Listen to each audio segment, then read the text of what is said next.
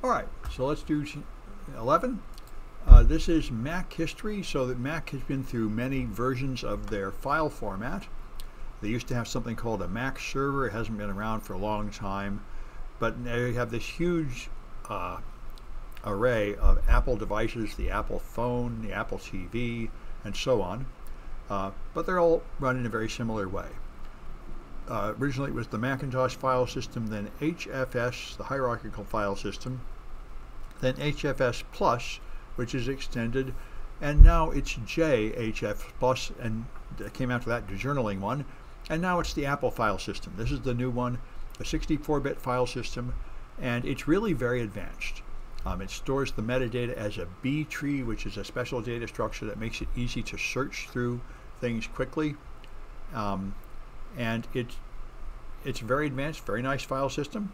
It has strong encryption, and various versions of AES are used to encrypt the data. It has a lot of layers of encryption and places to store the encryption key. There's a container key bag and a volume encryption key and a key encryption key. There are layers of encryption. And when you write an app, you can talk about when the data should be available, perhaps all the time, perhaps only when the user has logged in, and other times. So iOS has backup, which is a big issue. If you turn on iCloud, the data is sent up to Apple's servers, although from what I've heard, they're actually Microsoft servers that Apple has rented. But anyway, servers under Apple's control. And the data there, of course, can be recovered by Apple, because the point is if you lose your phone, you can recover your data and put it on the new phone. Therefore, Apple must have the key, and therefore they can reply to law enforcement requests for that iCloud data. Now, the phone itself is encrypted, and if you refuse to open the phone and you don't tell anybody the PIN, then it's very difficult for law enforcement to get in. Their only real option is to pay a third-party company like Celebrite to get in, who can hack in. But for the iCloud, they can get it with just a normal search warrant. Mac devices have a T2 security chip, which is equivalent of the Trusted Platform module on Windows machines. And what this does is it stores the keys in a special storage area that can be easily completely erased. So when you reset your phone to factory defaults, it just erases the effaceable storage of keys, and now all the data on the phone is encrypted, but the key is gone, so it's effectively erased. And this is extremely effective in practice. You can safely restore your phone to factory defaults and sell the phone. And the next person that gets your phone will not be able to get your personal data. This has been verified by forensic analysts. It's very sensible. All right. And it's got something called space sharing, where multiple files can share the same underlying free space. Some kind of trick. They also have had for a while, they compress the data in RAM, which is a pretty good idea. All right. So to do forensic examinations, Spotlight is the feature that can search through a Mac. Now this I'd wonder about. They say files moved to the trash and then deleted cannot be recovered. Now I wonder if this is really true.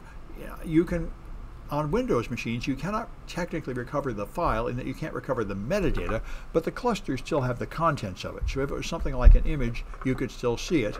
And I suspect that the same thing is true of a Mac, except that all modern Macs pretty much use SSDs, and therefore probably anything that's deleted is in fact erased pretty quickly. Anyway, all right, that's nothing. All right, journaling is a feature all modern file systems have, where it keeps track of what it's doing so that if the system crashes, it can just resume where it left off when you restart it instead of leaving some fragmentary file partially copied. It makes it much less likely that an operating system crash or a power failure will corrupt the hard drive. DMG images are copies of a file, and a sparse image is one that can grow in size as more files are added.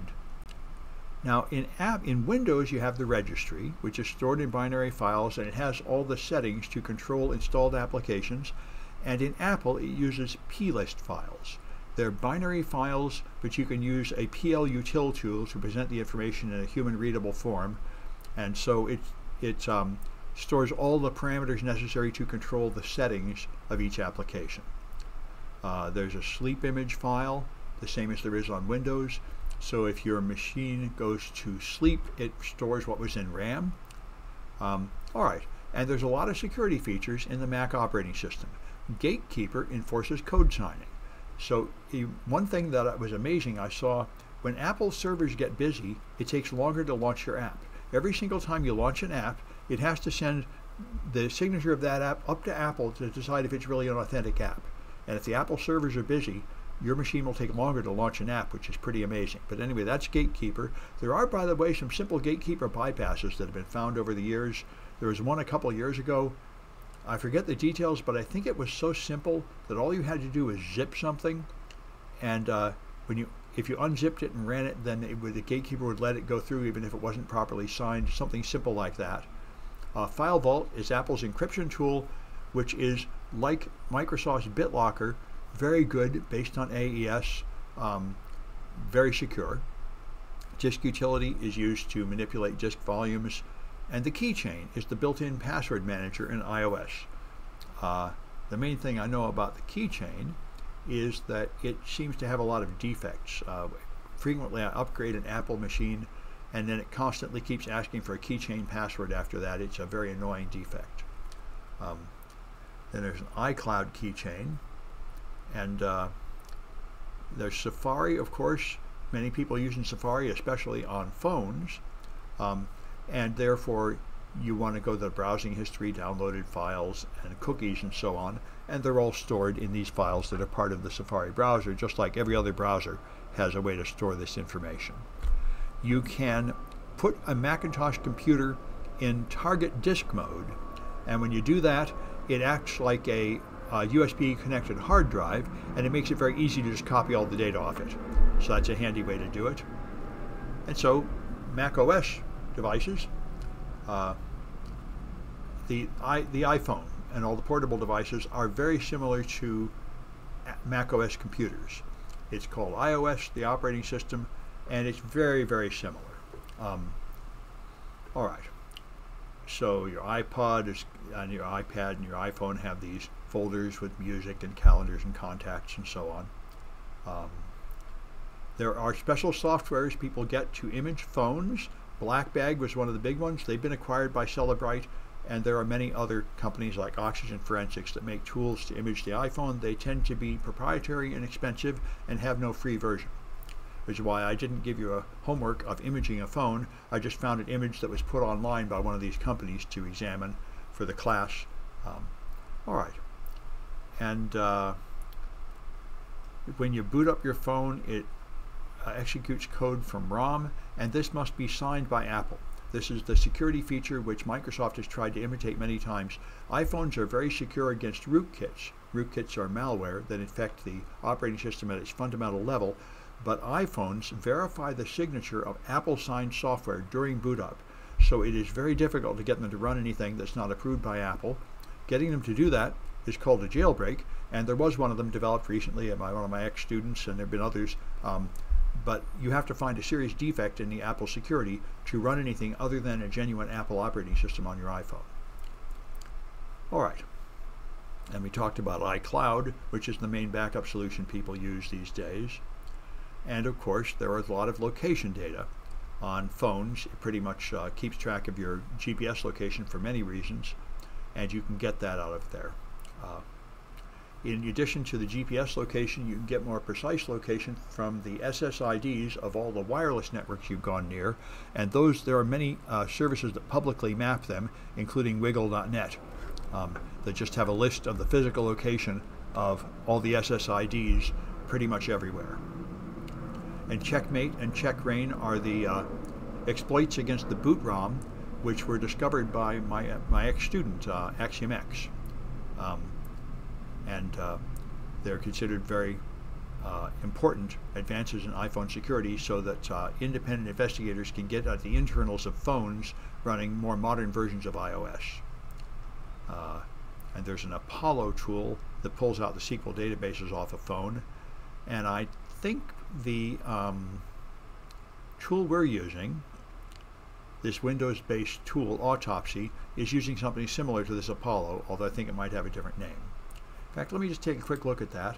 I wondered when I saw that about Apollo. There was a name for the iPhone analysis tool we used. I think it was not Apollo. Should be here. There we are. It is LEAP, L-E-A-P-P, iOS Analyzer. I don't quite know how that compares, but it does essentially the same thing. It finds the SQLite databases where the emails and phone calls and everything are stored. So when examining a Mac, you can use any of these tools, and the main defect is encryption. If the thing is powered off and you don't have the password, you've got a serious problem getting in. All right. And let's take a look at the next bit here. All right. Then there's the Internet of Things. These are all the other devices that are now computerized. Your thermostat, the GPS unit in your car, your light bulbs might be smart light bulbs, and everything is smart. Everything is connected to the internet now, your cat feeder, just everything. And therefore all those things have data of what's been going on. And you can in principle find the data, although it can be a lot of work to figure out some way to connect to it and get that data off it. So Shodan is a tool that lets you search for insecure devices or devices of any type on the internet. Alexa has audio files. It does record things people are speaking near the Alexa device, and those have been used. You can get them by subpoena for Amazon.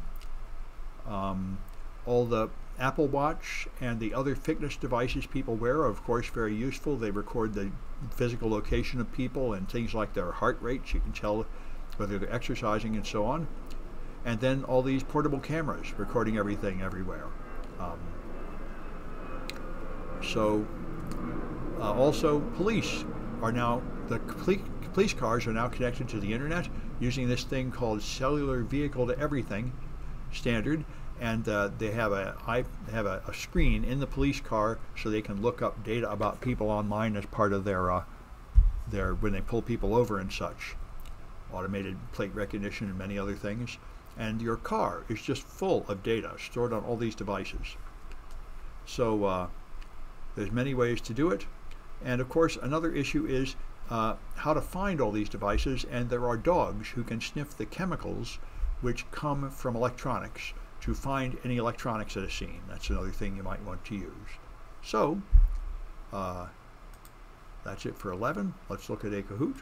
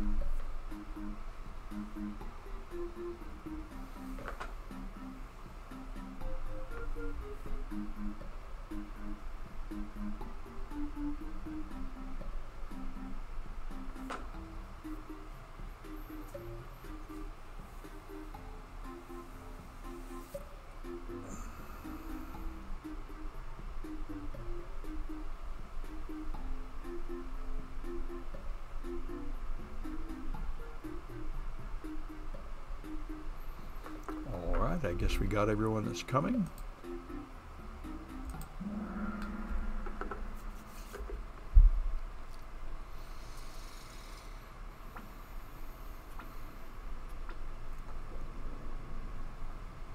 So which chip stores encryption keys?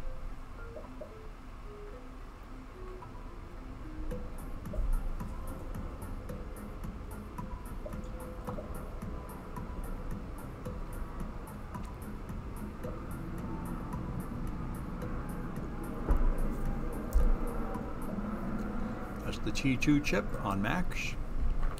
APFS is the Apple file system. It's not a chip.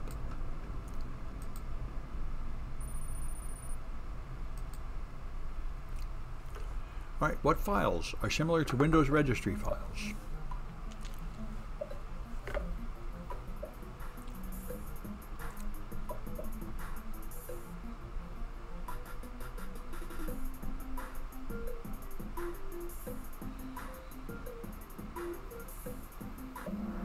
plist files. Good.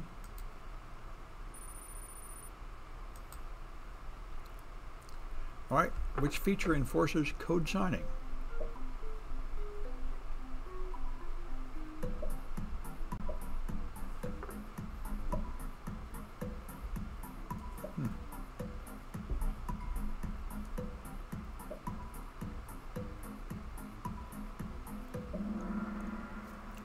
That's Gatekeeper. The keychain is just a password manager. It stores all the passwords. All right.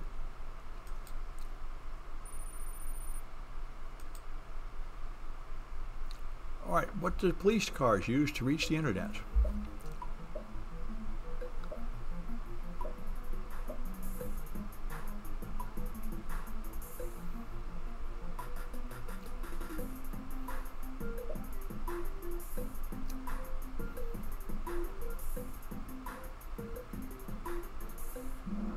All right, it's this thing CV2X, cellular to vehicle something or other, I think. All right.